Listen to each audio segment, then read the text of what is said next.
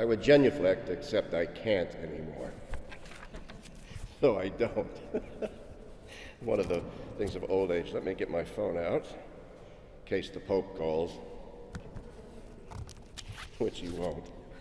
But at least the talk's really boring, so I can at least watch messages pop up now and then.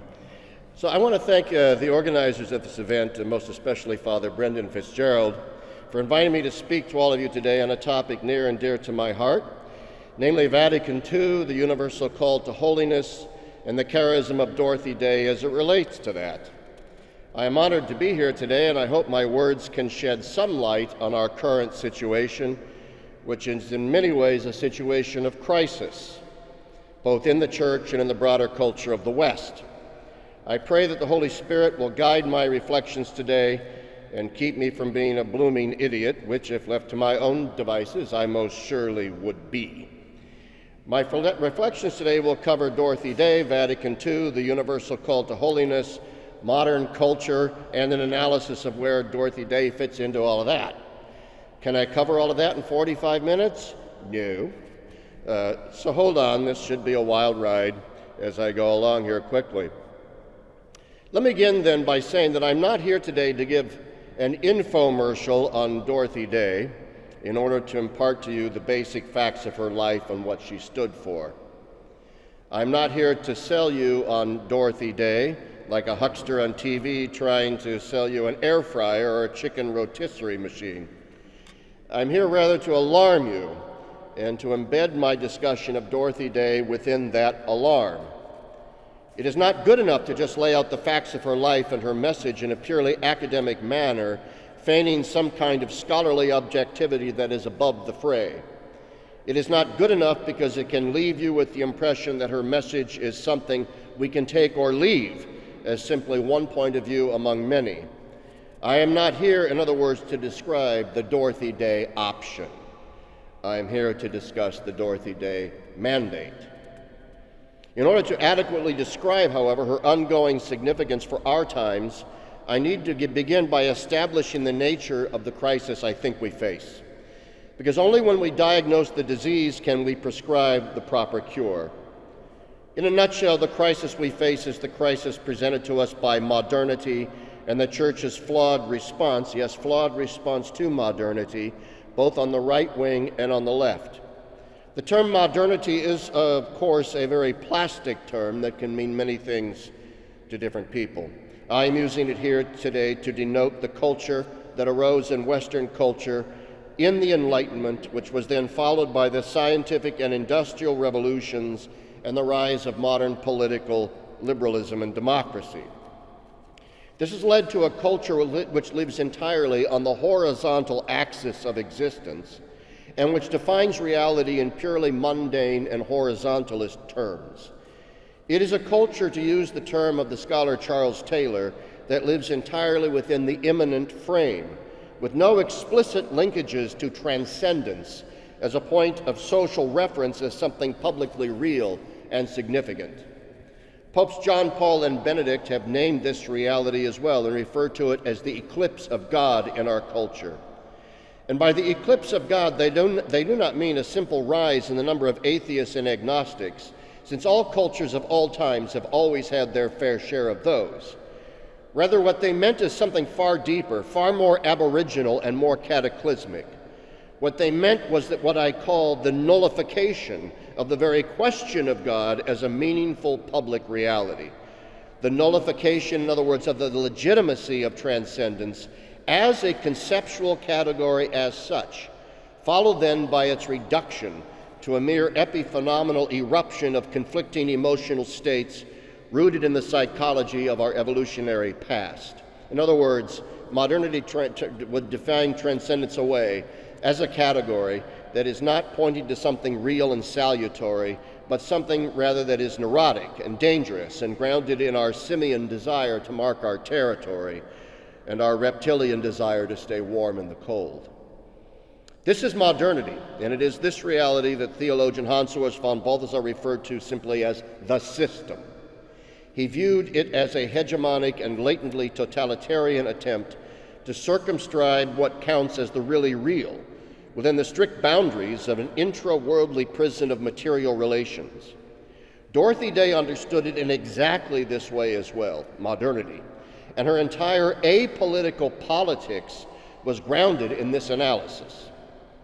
To cite several paradigmatic examples of this, we see for starters, for example, that Dorothy's anarchism was not an antinomian rejection of the moral law, but a rejection instead of the true antinomianism that is the Leviathan of the modern nation state, with its claim to a monopoly on all the means of social coercion and its claim to metaphysical neutrality, which is, of course, utter nonsense. In fact, it scarcely rises to the level of nonsense.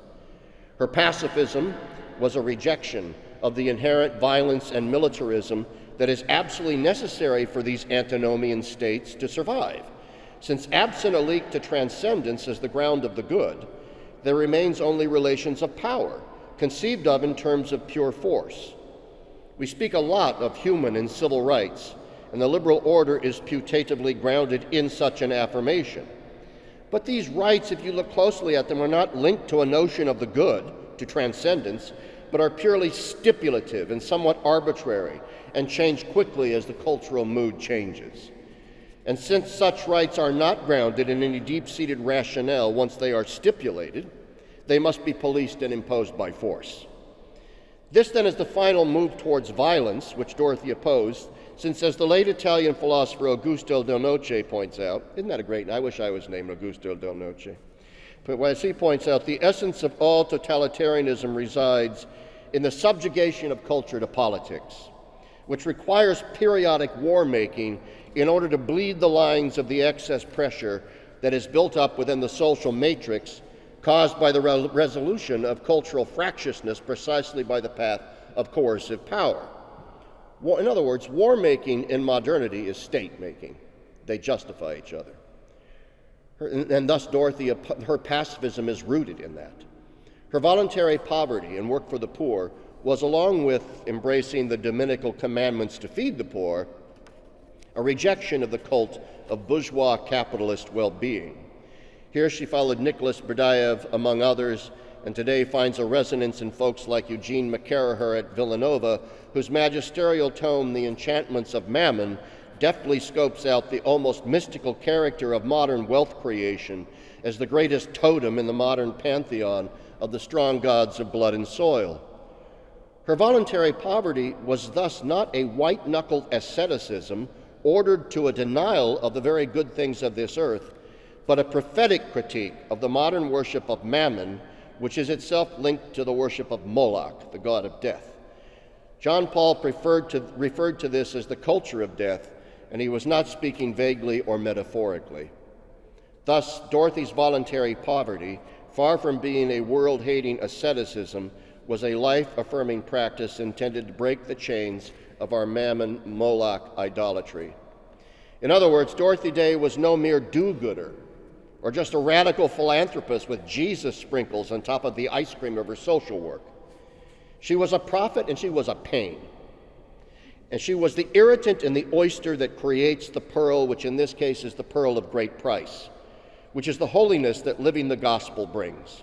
And she shares with Balthasar as well this Christocentric vision of the crucified Lord, the Lamb who was slain from all eternity, and who stands in opposition to this system, the system, which is really, at the end of the day, what the book of Revelation is all about. All apocalyptic is the response to all intramundane immanent frames, since it smashes the categories of a strict immanence with the message of the inbreaking of the crucified Lamb, who now exists beyond the perfidies and pretensions of the world and stands athwart them in judgment. Ours, therefore, according to Dorothy Day, is an era of crisis in the strict sense, which means that point in time when we are forced to choose or against Christ, what Balthasar called the Ernstfall in German. It denotes, in other words, a choice that cannot be avoided, since not to choose is in fact a choice in favor of the status quo of the system. The metric for a Christian of all truth is the Lamb who was slain. And this metric of truth, both worldly and supernatural, though hidden under the varnished layers of violence in human and ecclesial history, must be the cruciform pattern of our existence, according to Dorothy.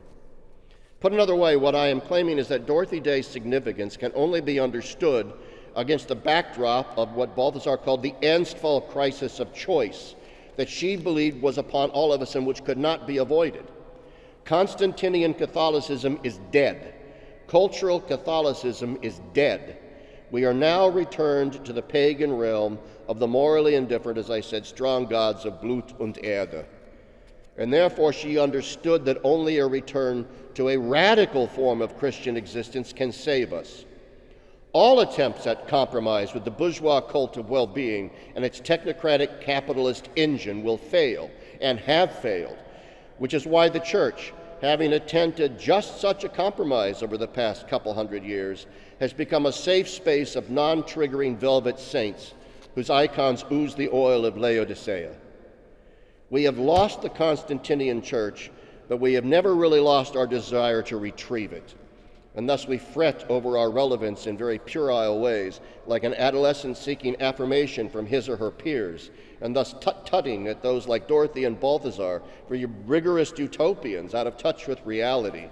But the reality so defined is the reality of bourgeois well-being, which militates against the universal call to holiness, which many in the Church today consider a subspecies of fanaticism. And right she was about this condition we are in. Wohin ist Gott? Nietzsche asked. Where is God? Ich will es euch sagen. I will tell you. Gott ist tot. God is dead. Und Gott bleibt tot, and God will remain dead. Und wir sind seine Mörder, ihr und ich. And we are his murderers, you and I. Aber ist dieses Tun nicht so groß für uns? Nein, nein. Is that not too great a deed for us? No, no, and he says no twice. The later thinkers in the Enlightenment, like Nietzsche, understood that the Enlightenment tradition was already too tame, too domesticated, with the boundaries of classical culture, morality, and reason. They understood that Gott ist tot, God is dead, culturally speaking.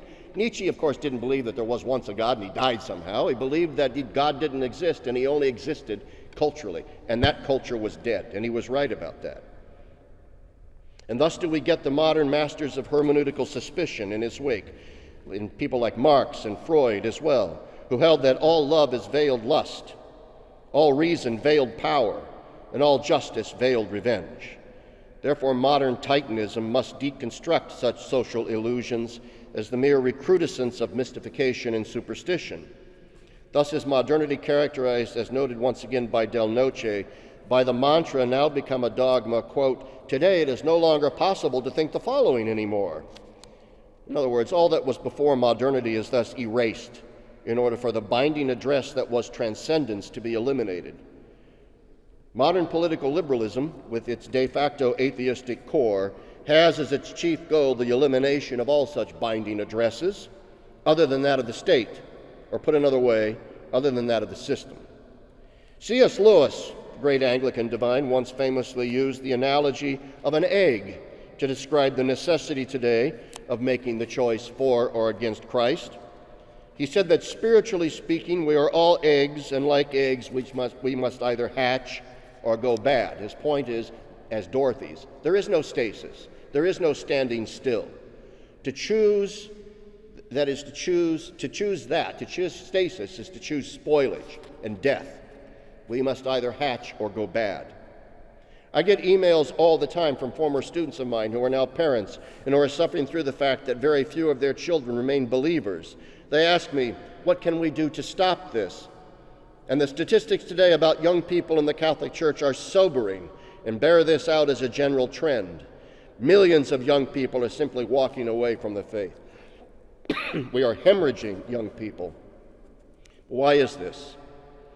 As Dorothy would point out, and she did, it is because the Church has kicked the can of decisional crisis down the road, refused to take a strong countercultural stand in defiance to the system, and has put its head in the sand and opted for status quo, don't rock the boat, thinking.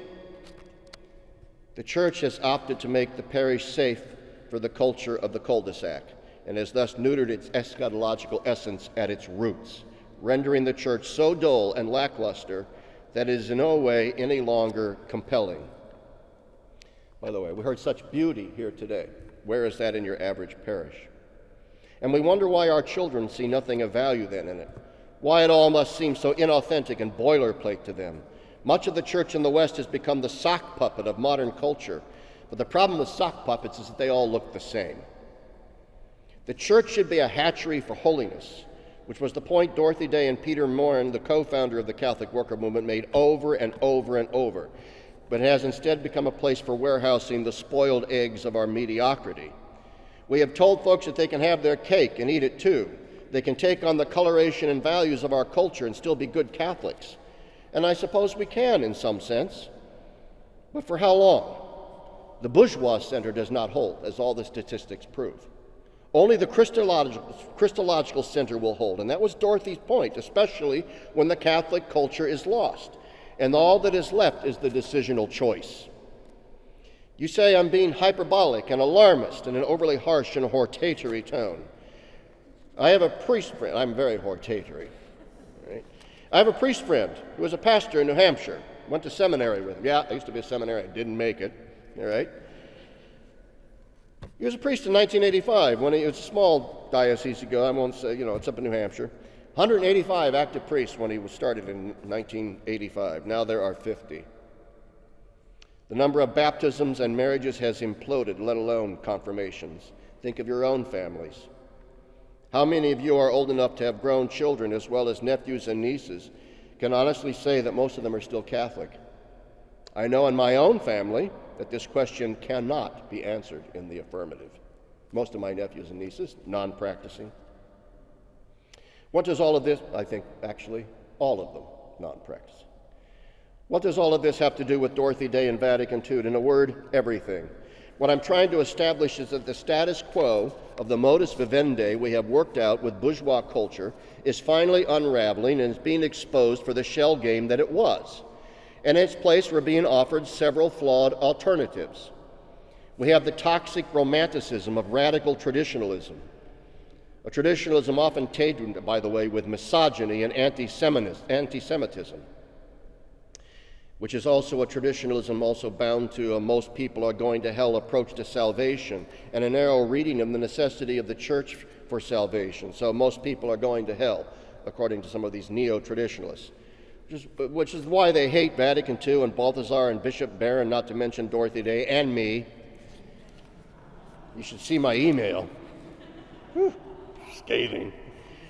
There's also the neoconservative fantasy camp of a crypto-Catholic America just waiting for the Catholic moment to emerge as the spiritual prop for American exceptionalism and militarism in some fever dream of a natural law reading of the Constitution that exchanges ecclesial patristics with the patristics of America's blessed founding. There is the increasingly influential and resurgent Catholic progressivism that is little more than a Catholic theological front group for blessing the sexual revolution.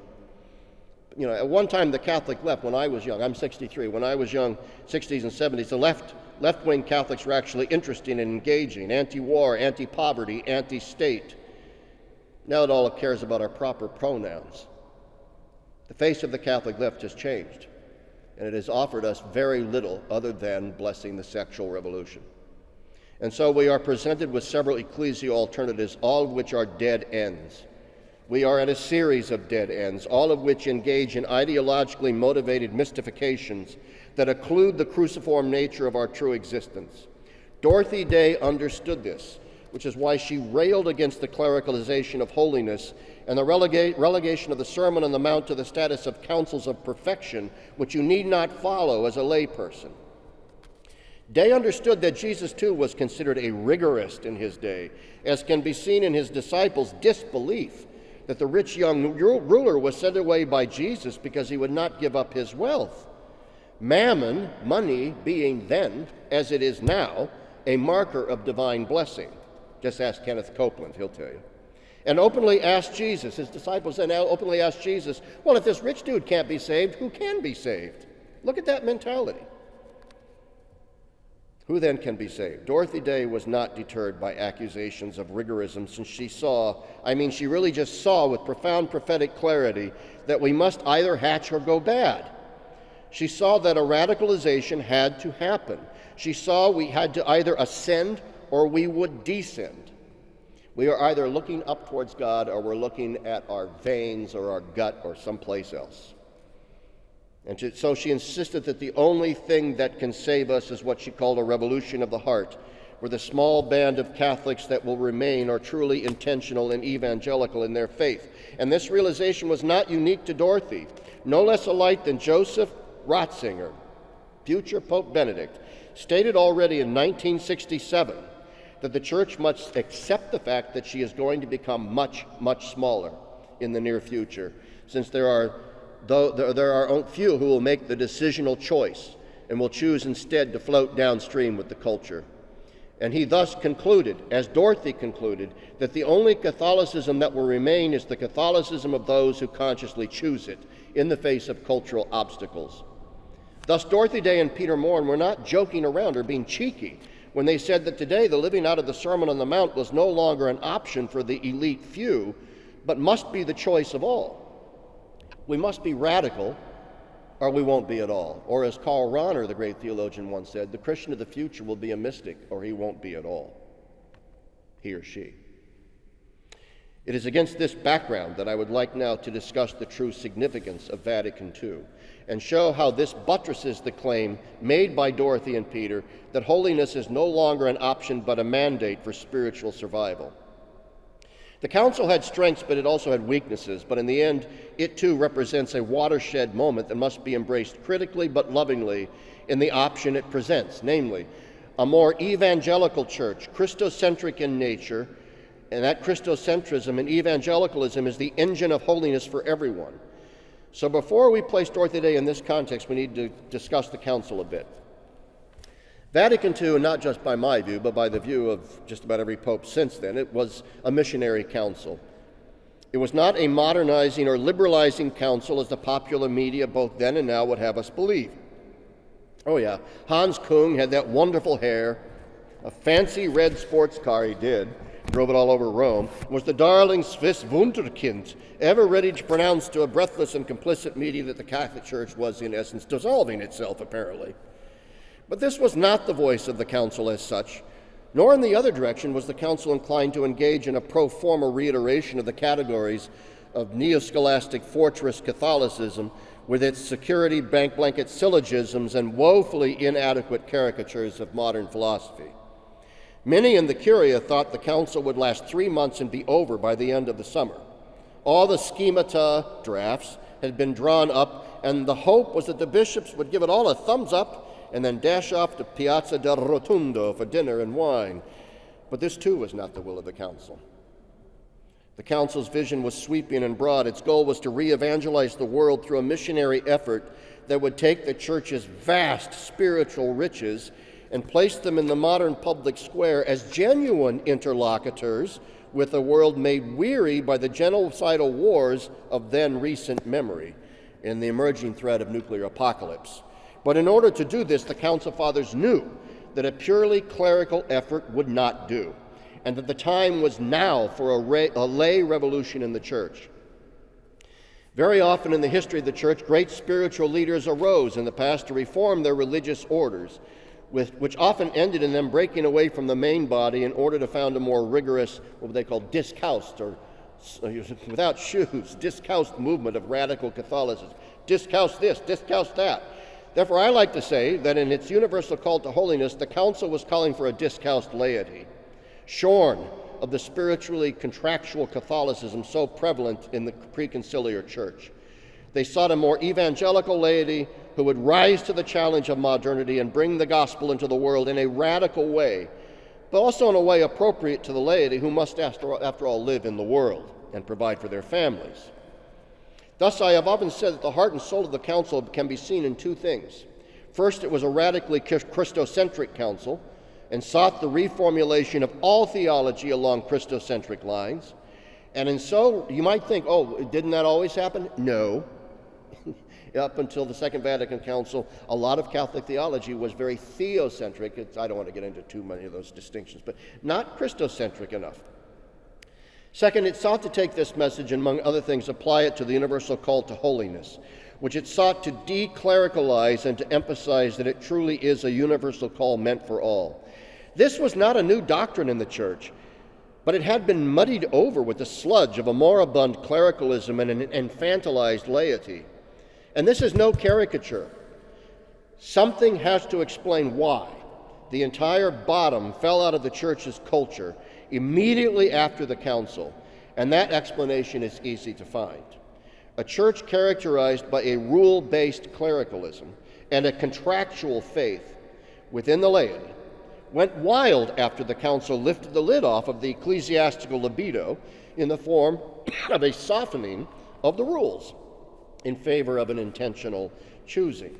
In a church defined by the boundaries of mere rules, when those rules are at least perceived as being removed or softened, then the boundaries go away as well. Woohoo, no Fridays. We can have meat on Fridays. Look at that. And that is what we saw happen. Ignored is you should do some other penance on Fridays. No meat. Good, we can have meat now. Out the door. See, it's just rules. Rules change. Now it's all voluntary. I'm on that.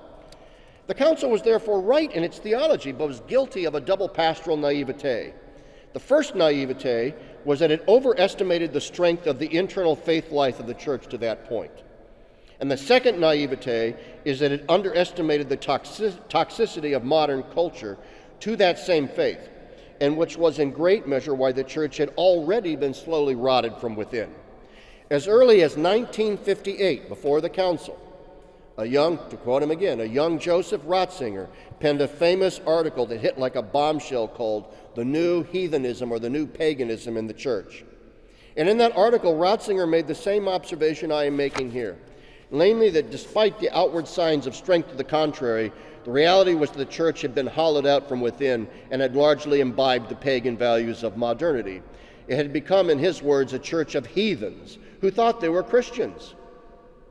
Others had noted this as well, and much earlier. You see it in literary figures like George Bernanos, whose Diary of a Country Priest was an exploration of the theme of the lonely holiness of a single priest within an ocean of Catholic boredom and disbelief, and that was written in the 30s. You saw it in historians like Christopher Dawson, who saw in the early 20th century the bourgeois Catholicism of his day as a moribund institution in an advanced stage of decay. Romano Guardini saw it, so did Etienne Gilson and Joseph Pieper, and a host of other great Catholic thinkers.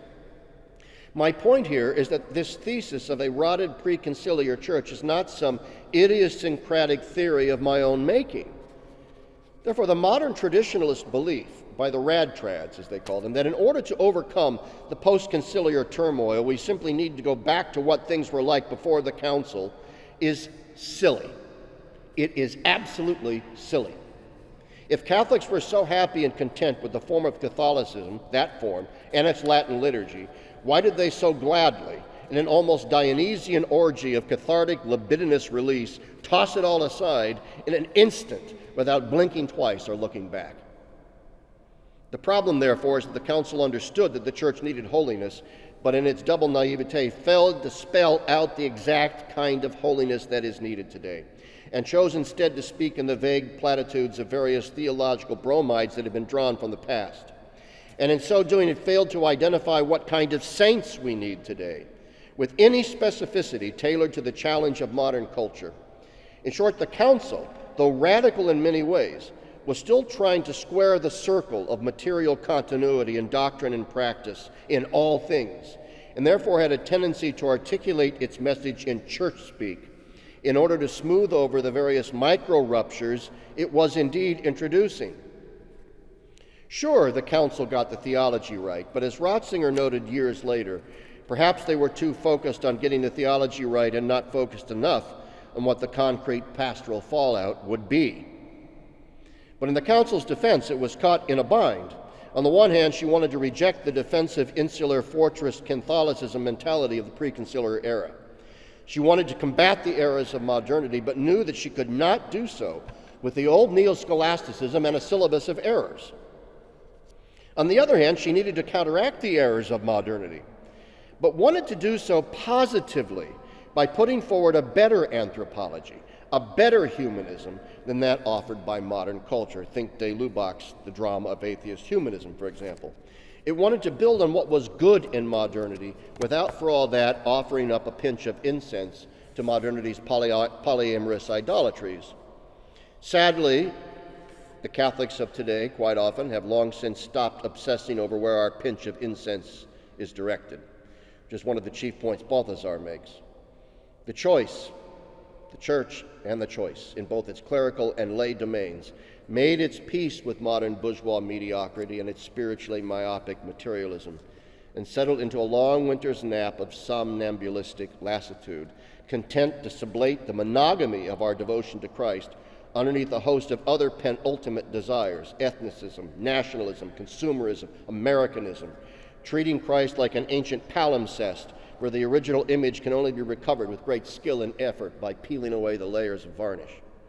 And so the bourgeois tail ends up wagging the Christian dog, which culminates in a thinly disguised rejection of sanctity, as I said before, as a subspecies of fanaticism. The universal call to holiness, championed by Vatican II and presciently called for by Dorothy Day and Peter Morin already in the 1930s, is corrupted, inverted, and falsified by rendering the quest for holiness in ordinary life into its opposite. The statement that, quote, we can find holiness even in ordinary things is true, but it becomes instead, it is holy to be ordinary. And ordinary is then defined strictly according to the structures of plausibility constructed by modernity. The claim of Dorothy and Peter Morin, therefore, was that the attempt to domesticate our transformation in Christ through 1,000 compromises with ordinary life is a form of idolatry. It is the idolatry of the everydayness that imposes itself upon us and insists upon our assent to real life as opposed to the fanaticism of those who seek a kingdom not of this world. And it is an idolatry which in a previous form is as old as the Christian faith itself, because the Romans accused the first Christians of being antisocial and anti-human. The original charge against the Christians was atheism by the Romans, because they were contrary to the social order. And the social order was propped up by the gods, and the Christians refused to worship them. All right? What the early church, therefore, by contrast, dared its followers to do was to imagine what the Romans said was really real, what it seems to be most everyday common sense realness is in fact an illusion. And it called us to dream differently and more radically. It is the inability to dream differently and to assert instead that this world and its logic of compromise is an end in itself that I define, following Berdayev and Day and Morin, as the bourgeois spirit. This spirit, to the substitution of ultimate realities for penultimate ones. This spirit has always been with us, but as Berdayev points out, beginning in the 19th century, it has been elevated into a strict and all-encompassing governing principle for our culture, religion, economics, and politics. We cannot imagine differently. This is the culture in which we live. We might think we can imagine differently, but only with great, great difficulty. I'll go off script a little bit here, and with risk of going over a little bit. The fact of the matter is, there's a great talk these days of disaffiliation from the church, people, especially young people walking away from the church. And there's this great emphasis now on, well, they need better catechesis, and there needs to be better theology, and that's all true. I'm a theologian. Far be it from me to say we don't need better theology, or we don't need better catechesis. But we could throw 1 million catechisms at people, and we can throw 1 million theology textbooks at people. But they're not going to accept it unless their imaginative capacity is changed. Because what we ultimately believe isn't necessarily what is in our mind conceptually. We pursue what we desire, which is the good. And the good is something we primarily use our imagination to construct. Okay? And in our culture, in our society, who forms the imaginative matrix of how we desire? The sociologist René Girard talks about mimetic desire. Mimesis, a Greek word which means imitation. Okay? We don't desire what we desire because we desire. We tend to desire what others desire, and thus we imitate them. And there is where our imaginations are formed. The church needs to kick against that goad, and it needs to form our imaginations differently. This is how we keep our children in the faith. We form their imaginations differently. We give them a counter world. We flip their script, a counter narrative. But Dorothy and Peter were charged with rigorism for saying that, but they persisted in the face of accusations of sectarian rigorism. And to the charge that they were utopian, purist, and rigorous, they promptly pointed to the prophets, to Christ, or the saints. And what they pointed to was the yes or no spiritual choice that true sanctity always insists upon. What Dorothy and Peter bring, therefore, is clarity, and that's what the gospel always brings. Clarity as to what the really real is. The Constantinian era is dead. We must now return to that fervor of those first Christians who refused to accede to Caesar's occupation of every space. For them, the acclamation, Jesus is Lord, was more than a doxological prayer. It was also a dangerous and potentially lethal affirmation that Caesar is not Lord. On both the right and the left, the church in America and Europe is defaced with the greedy of our vulgar preoccupations and seems no longer to have the spiritual resources to even desire something more Christ-centered. In earlier eras, reform was possible despite corruption and spiritual laxity because people still knew where and what the center was, the Christ presented in the Gospels. Today, even in the church, there are those who doubt the legitimacy of even having a center, viewing the very notion of a center as hegemonic and lacking in inclusion, which of course is merely code for we want our bourgeois comforts and conceits. And so we see we're not so opposed to centers after all. Mammon suffers no rivals. And some people might react to these words and call them harsh and judgmental, perhaps even self-righteous. They might say I'm describing at best only the worst case examples and at worst a straw man caricature. But this is just laying down smoke in order to create a fog that allows us to evade the obvious. This is the typical response every prophet like Dorothy and Peter receives when they call out a culture. Think of Jeremiah. In fact, the very word Jeremiah means a form of denunciatory rhetoric that is often over the top and is in reality an insult to the prophet Jeremiah. I'm not claiming to be a prophet, and I'm not a prophet. But I am claiming that Dorothy and Peter were, and I am pointing out as the observations they made about the church of their time applies in equal measure to our time as well. Thus we are confronted with a choice, and so we must choose. A purely contractual Catholicism will not suffice, since it does not possess the spiritual depths needed to hold off the relentless degradation of our sense of God and the cult of well-being. We might think that we can have our cake and eat it too, that we can be a kind of halfway Catholic while keeping both feet firmly planted in the worldview of modernity, that we can pass on the faith to our children by simply taking them to church once in a while, but we will be fooling ourselves. The beige Catholicism that Bishop Robert Barron describes as the boilerplate default position of the average suburban parish is not compelling, is not beautiful, and is viewed by many as a boring and drab affair that simply cannot compete with the more exciting imaginative allurements of the modern world. It simply does not grip, it does not bite, it does not gain any traction, and it does not challenge us to the kind of sanctified heroism which alone can excite the soul. Youth is a time for idealism, for just such heroism, and yet we generally do not tap into this deep reservoir of desire for meaning and purpose among the young, and opt instead for a church of Monte Carlo night fundraisers and basket raffles to build community. Not that there's anything wrong with raising money, but when your whole community is revolving around those things, it's a bad sign. Homilies that are atrociously dull and anodyne, filled with the kind of obvious moralisms that do not require the faith to affirm. It's nice to be nice to the nice is the theme of most of them. Even if lip service is paid to the deeper demands of the gospel in cursory ways that are left so vague and open-ended as to mean absolutely nothing. Homilies that advance a vision of moral existence that is scarcely more than what I learned from my second-grade teacher about lunch line etiquette. Homilies that are boring, drab, soul-killing, and quite frankly, utterly jejune and nugatory. What we need, and what I say need, and I say this as a layperson, is absolutely necessary and non-negotiable, are parishes that confront the culture and attempt to flip the script of modernity's narrative, all the while making it clear that fence-sitting, bet-hedging Catholicism is not Catholicism. The choice, the Ernstfall moment, needs to be spelled out clearly and presented as an attractive, imaginative, joyous countercultural option that compels for the sheer beauty of its truth and goodness. But the choice is rarely presented, and instead we have settled into a kind of quiet resignation to the banality of it all. We hold diocesan synods. Ooh, we're having a synod. With fancy titles like Renewing the Faith in Spirit.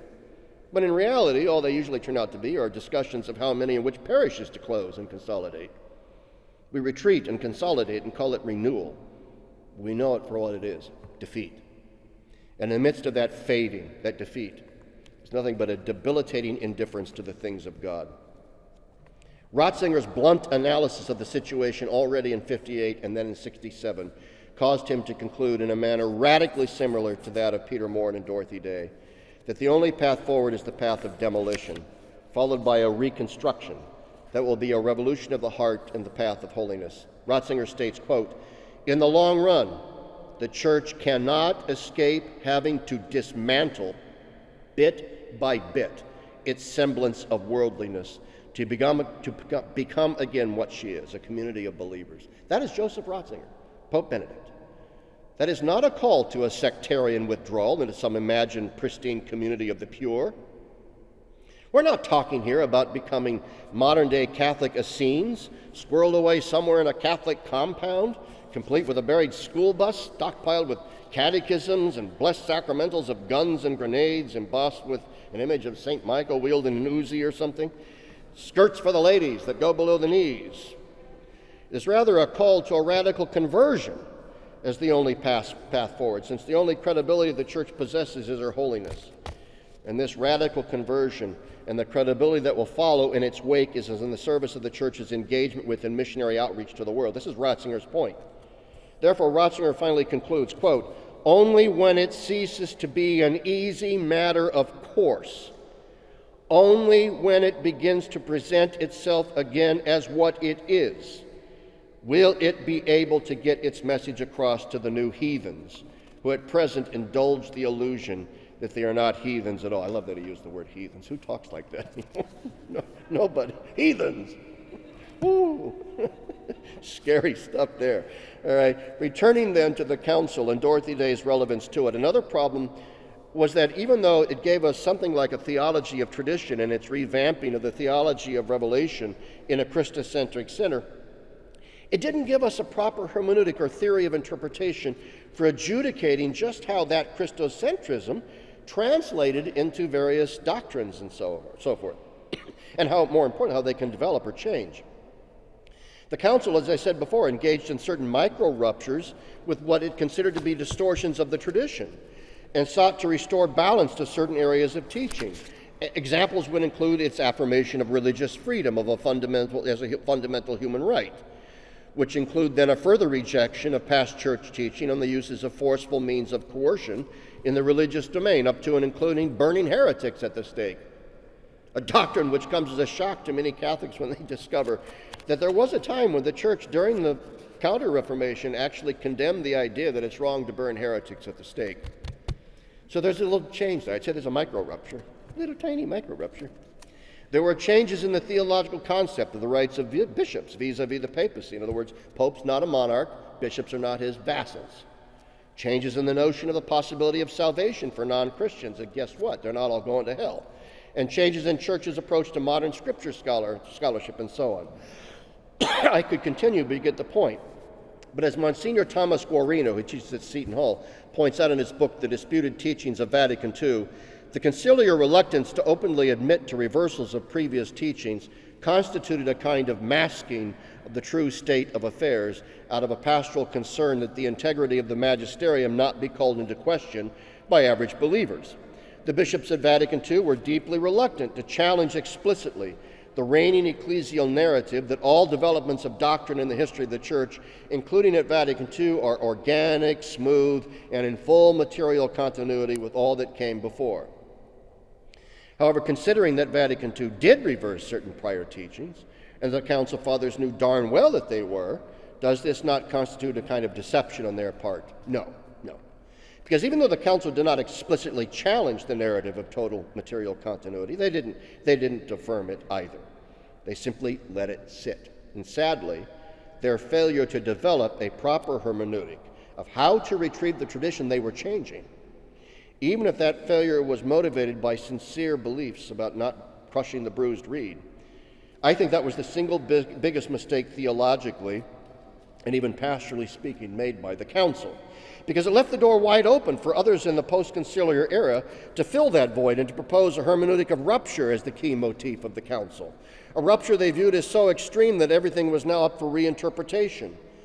Therefore, the so-called spirit of Vatican II, many of you might be old enough to remember that, so often invoked by the progressive wing of the post-conciliar church, find its theological grounding in both what the council actually did and reversing some small teachings, but also, more importantly, in what the council did not say. Here's what it means, and this is what you can and can't do, and so on.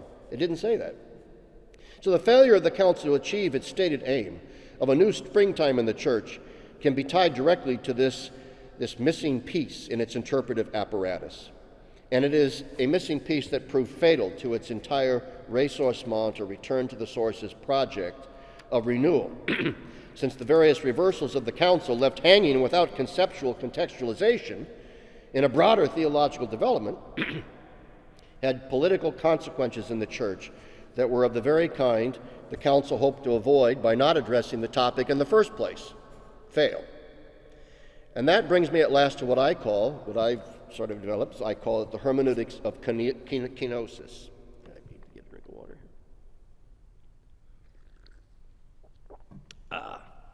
Hermeneutics of kenosis. Kenosis is a Greek word that means to descend, as Christ descended into the form of a slave, according to St. Paul. In order to understand what I mean by this term, it is necessary to grasp the essence of what has become known as what we call ressourcement theology, which literally the term means a resourcing, as in a return to the original source of the church's tradition, the scriptures, the church fathers in particular.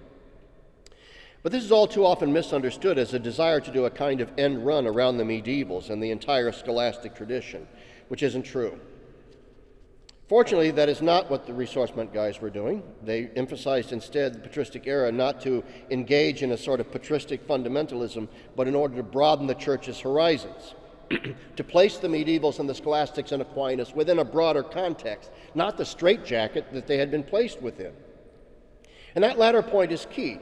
Ressourcement thinkers, such as Balthasar, Ratzinger, de Lubac, did not want to repristinate anything, since such projects evince a romanticized form of thinking that borders on the antiquarian. Rather, what they sought was something far more radical, the reinterrogation of the entire tradition, in order to recenter revelation Christologically.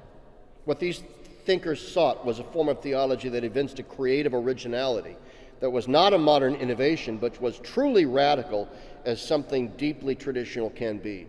What they sought was not so much a scholarly retrieval as it was the pursuit of a form of pastoral revitalization, all right, that they thought neo-scholasticism did not have the capacity to do. Therefore, we see this still today in the casual dismissal of Vatican II by the so-called many radical traditionalists. They say, oh, it's merely pastoral council, so we can just ignore it, because after all, it was just pastoral. Right? It had no new canons. It issued no new anathemas. Oh, the horror, a council that issued no anathemas. And proffered no new dogmas. Oh, my. But in so dismissing the council, they display a profound ignorance of the problematic at hand, namely the divorce between theology and holiness, doctrine and praxis, the pastoral and the dogmatic, that had plagued the church for centuries, in which the very pastoral nature of the church was seeking to address. In other words, it is my claim that the pastoral nature of the council's theology is precisely the theological point of doctrine that the council was affirming. Seen in this light, the ressourcement theologians were the most radically traditionalist of all the conciliar contenders, and the council itself, far from being a rupture with tradition in the deeper and more radical sense of that word, was perhaps the most traditionalist council in centuries. Ultimately, this depth that is sought is nothing other than Christ himself, the ultimate source of ressourcement. And any liturgical reform or catechetical teaching or papal bull must stay strictly with that Christological form. That is what I call the hermeneutics of kenosis. Any doctrine, no matter how long it has been taught, that falls short of the Christological canon of kenosis is a distortion. Any liturgical form or catechetical teaching or papal bull, as I just said, that falls short of that canon of kenosis is a distortion. The ressourcement thinkers were not seeking a patristic revival as an end in itself. What they sought was a patristic revival that retrieved, in some sense, the freshness of that kenosis, of that Christocentrism of the fathers. De Verbum makes this very clear. But how do we judge when a doctrine or practice is Christological enough? First of all, we need the wisdom of the Holy Spirit, gifted to us as a charism related to faith, which creates within us a connatural sympathy with the Christological form. A deep dive into Scripture is needed, as well as attention to all of the deep elements of the tradition.